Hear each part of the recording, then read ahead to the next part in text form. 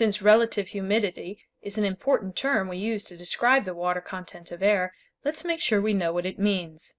Absolute humidity is the amount of water vapor present in a unit volume of air, usually expressed in kilograms per volume of air or in units of pressure.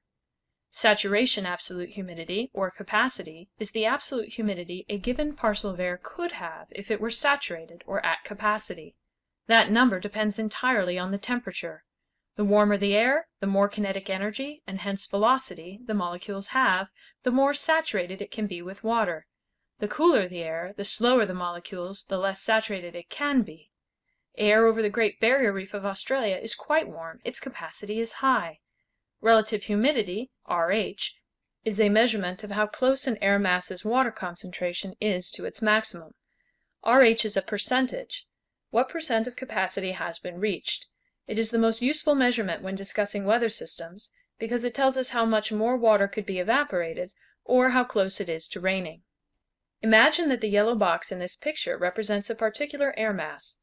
The white box in the top right is an approximation of how much of this air volume can be taken up by water. Note, in reality the water would be present and disseminated throughout, not separated into this little box. Separation is only for the purposes of this explanation. If there is no water present in this air mass, then what is the relative humidity of the air? 0%. That's dry air that will actively evaporate any water that's around. So let's evaporate until half of the capacity is filled. So relative humidity is 50%. What happens to this air mass's relative humidity when the air temperature cools? As the air temperature cools, its capacity for water decreases. The water that's already within now takes up a larger percentage of the decreasing capacity. What happens to air's relative humidity when air temperature warms? When air temperature warms, the capacity increases. The percentage of fullness, therefore, decreases. Pause now.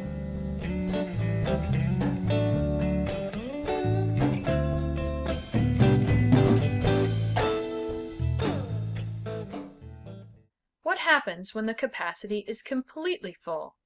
When the capacity is reached and air is saturated with water, water will start to precipitate on available solid surfaces. The temperature at which a given air mass with a given absolute humidity would reach its capacity or become saturated is called the dew point. In this graph you can see temperature across the bottom x-axis increasing to the right.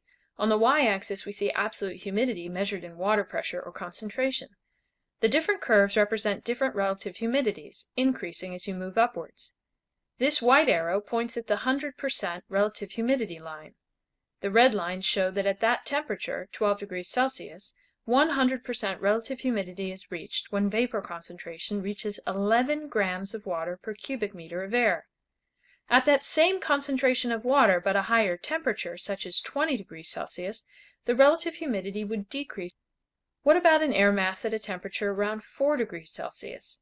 It would reach a 90% relative humidity or fullness at a vapor concentration of 5 grams per cubic meter. A concentration that would put 12 degrees Celsius at 50% relative humidity and 20 degrees Celsius air at only 30% relative humidity. Pause now.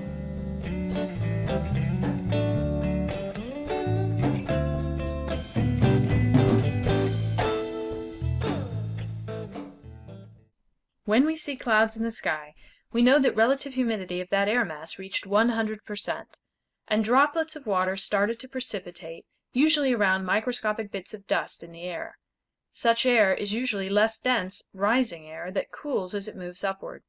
The cooling causes relative humidity to increase until it hits 100%. The water that precipitates falls downward due to gravity, but with smaller water droplets and rising air, it can look to us on the ground as though the cloud is stationary. Note, when a cloud is moving along the ground, it is called fog. Anyone who spent much time in San Francisco during the summer has first-hand knowledge of fog and knows that it's made of water droplets, as these cover the windshields of cars and glasses of bicyclists who travel through these fog banks. Notice that the image of the hurricane shows a spot in the middle with no clouds. This clear eye in the center is a region where air is sinking and warming up. Its relative humidity is decreasing, so there's no precipitation, only evaporation.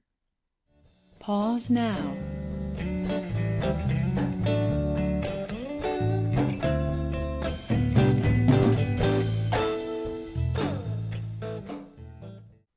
For more information and more detail, continue on to the next video in this series.